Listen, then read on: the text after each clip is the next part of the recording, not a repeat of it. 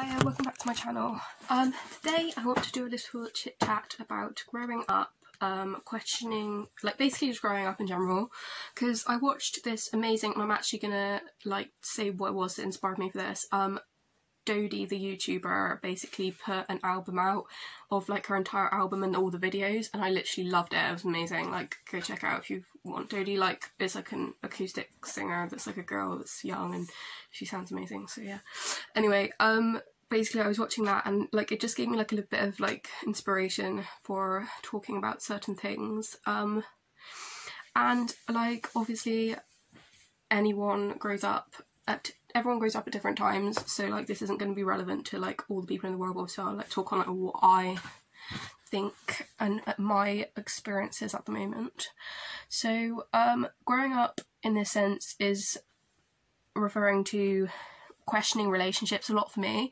So like it would be like, I feel like when you're at school and you're younger, you can just like, and it's normal as well when you're like surrounded by children and peers all day, to be like being in school and stuff, you really like, I feel like it's, you obviously like will lie to yourself and be like, oh, so and so, like you won't see the best in everyone, because like no, you just wouldn't do that, because like you're not, like I feel like it's easy to like say to yourself, oh, that person like might be like mean. Or I spoke about this in another video which, oh, I haven't uploaded yet, but I talk about something to do, I can't even remember, I'm not going to go tangenting too much, but basically I think it's totem poles. I talk about spirit animals and how like people can also have like traits of like animal, like being certain, like just on my totem video I talk about how everyone's got different characteristics, and it's easy to just like, obviously like we're all like designed to have like a like certain amount of friends in our lives, and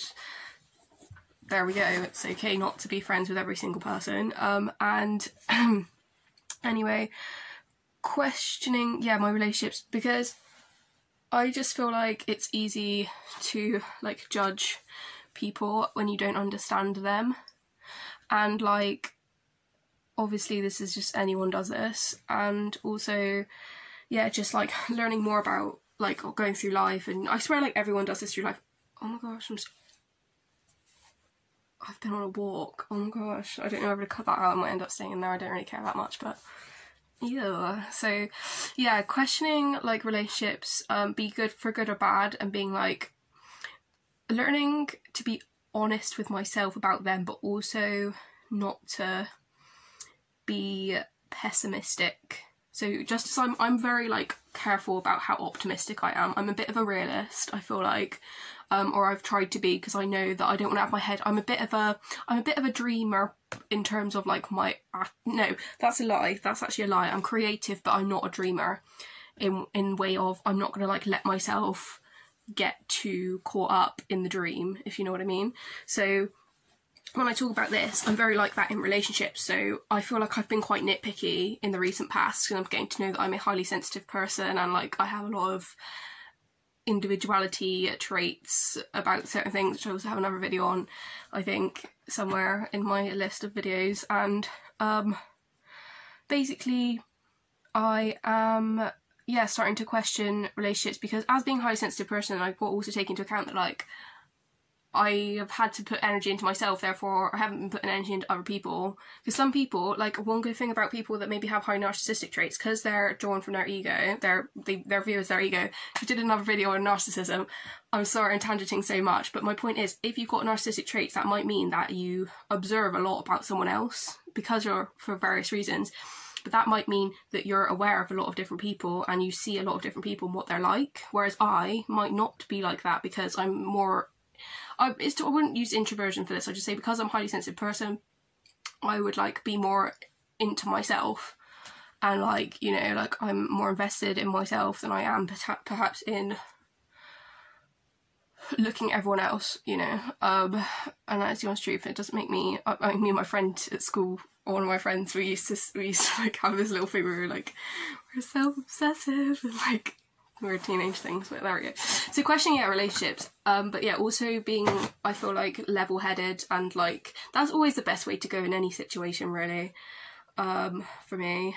And like realistic, I didn't even think about this, but also expectations. Sorry, I'm writing things down. I'm just gonna write expectations down so I know to write in a title.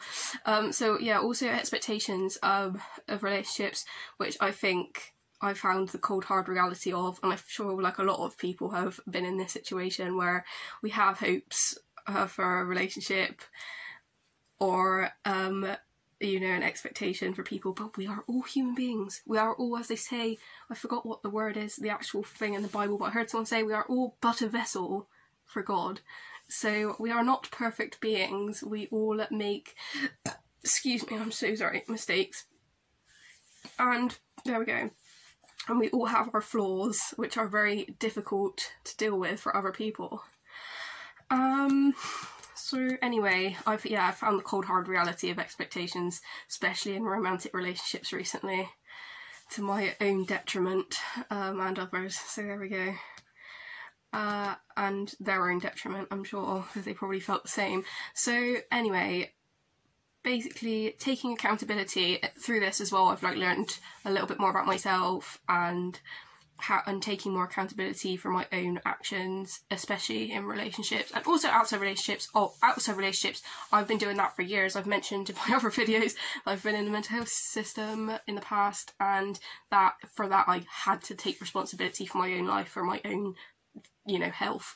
Well, like, it's not like I didn't have responsibility for my own life, but I feel like I wouldn't even refer that to mental health system. I feel like it was supported by the mental health system, but just growing up, getting older, you're going to take more responsibility for yourself as part of growing up. But taking accountability in relationships, which I have done in my relationships, I feel like, but not, honestly, truthfully, maybe not all of them. Like, even in like family relationships, perhaps I haven't like taken all responsibility that's needed, but things take time. You can't rush anything. You know, everyone needs time to heal. If there's usually been, you know, various people that haven't taken accountability, and what will be and what will not. So yeah, so accepting as well that I'm not going to be a teenager ever again, which was one of the lines I feel like in one of the songs I mentioned at the beginning of the video, and I feel like this is like such a powerful thing, because I feel like I've had loads of people say that to me.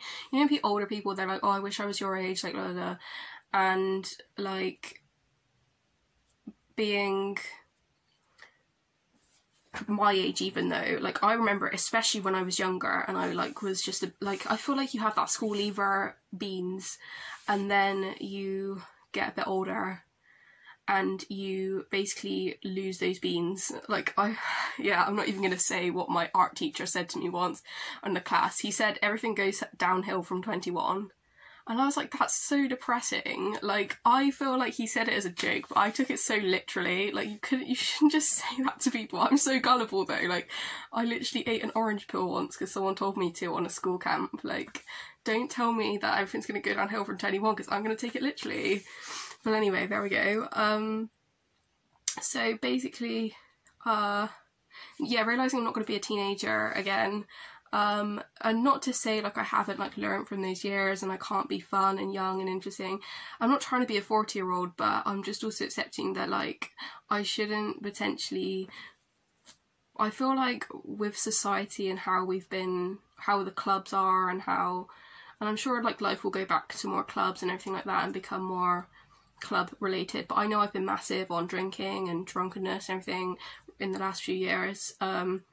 And I've like got, as I've said in other videos, quite more religious now, and it says like don't be drunk all the time and drunkenness and it's bad. So I just feel like accepting the fact I'm not going to be a teenager again. Yeah, I'm not saying I'm not going to go clubbing, obviously I am. But I think maybe seeing yourself outside of that, which I've like come to do. Obviously none of us have been to a club in like 2 years, I hope. I mean, so I'm sorry my camera cut out because I have didn't have any memory.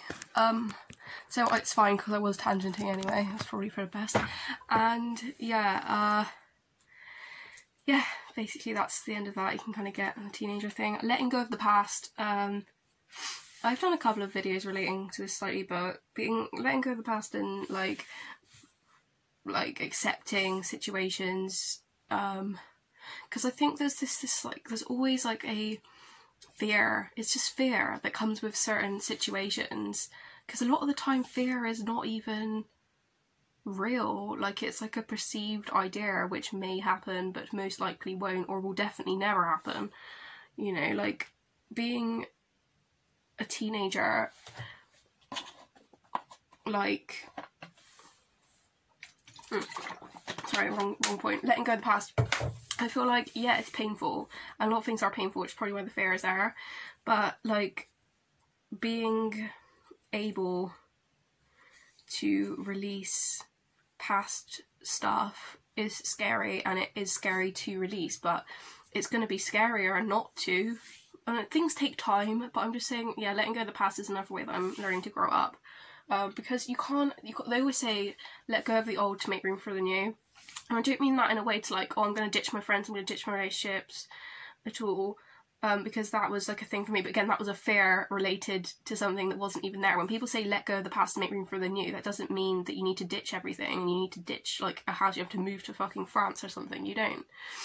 But obviously, yeah, being, letting